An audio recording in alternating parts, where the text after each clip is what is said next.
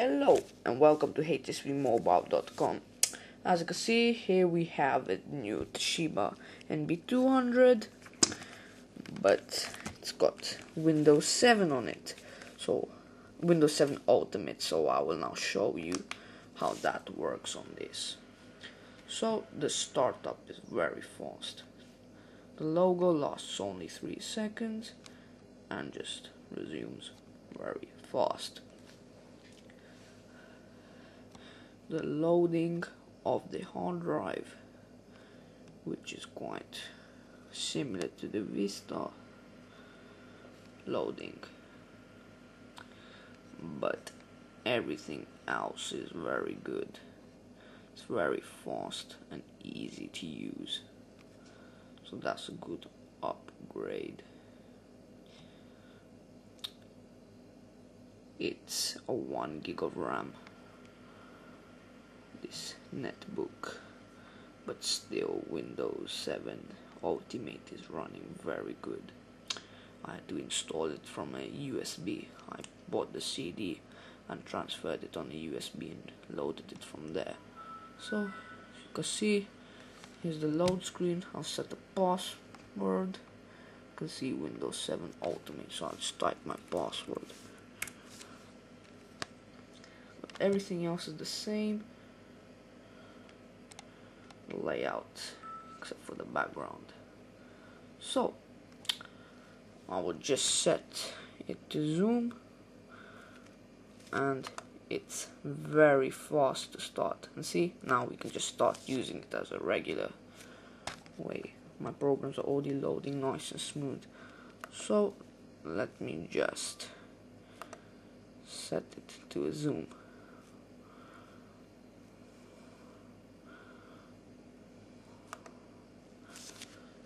So let me zoom in to my PC, my netbook. So here we have Windows 7. I prefer to keep one icon there, so that's fine. So here we have gadgets, which are good to tell the CPU meter here and the RAM, what percentage they are being used. When you right click, you have normal options, and you have personalization to personalize your computer with themes, Windows color, and etc. The other option is gadgets, to add those sort of CPU, weather gadgets, and screen resolution, which is very good option. The toolbars here, my camera is not set very well. That's good. So here we have the show desktop, the time, which is similar to Vista, so not much to be doing there. They improved this looks a bit more nicer, thinner style. The new Wi-Fi meter, and there's only 2 options for batteries. This is show more, and when you click this, it doesn't go this way, it goes upwards as the arrows pointing, and they show like that. So one huge difference they made was this quick launch, which is now called the super bar, and here you can access programs very easily. So we click on Google Chrome, it loads normally, and I'll show you some features. So when that's loaded, if you zoom out for this one, so just give me a second. So here, if you go up, it full screens, click it to top, click it to the left, and it creates a snap. If you open another one like that, and you snap it to the left, snaps. So it's good for comparing and looking at 2 things at once. If you want to keep one window and shut all the other windows in the back, you just shake the one you want to keep like that, and the others will minimize.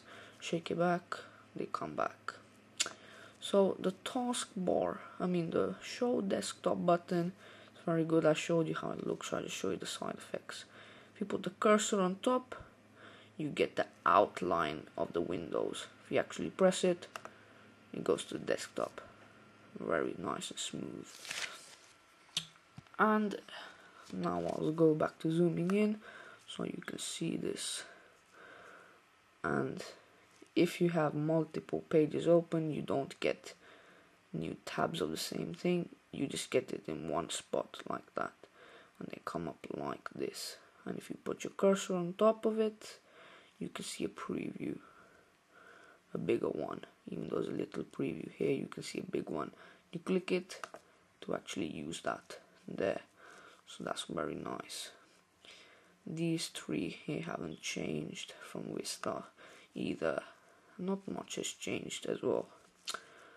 Next is this new library icon, and this is basically where you can see the new updated icons. Please ignore this magnifier. Here it's like you can see new icons where everything is placed, so that's good. Like pictures, this is your My Documents, where it keeps all your downloads and what's on your desktop and your favorite places, so that's good. And the new start bar is a glowing thing, which is very nice. This is a smoother search. You can search much faster than Vista. So show all programs is being kept the same as Vista. And that's it really. This is just changed a bit. They put the shutdown like that there. Click this arrow, you get the more restart, sleep, hibernate, lock, log off and switch users things. That is handy. So all over Windows 7 Ultimate is very fast. Not much difference from the other versions of Windows 7, but that's still fine. It's just a bit more of an upgrade. So if you right click on an icon, you can like this is the internet, you can see your favorites, recently closed, and just options if you want to take it away from this super bar and close it. So it is a very neat thing, and I'll just show you something. Windows 7 will never lag. If I start opening up everything, it does it nicely without no lag. All loaded just like that. If that was obviously Windows Vista, it would be choking already. So that's another update. It's just a much more fast version of Vista with just some style changes. But of course it's not worth the money, £100 or more. It's not worth it at all. It's not major differences. It's still there, but it's still worth it. No, not worth it. It's just somebody that likes it there and then, programs and fast, then it's good. I'll just show you my build. It's Windows 7 Ultimate.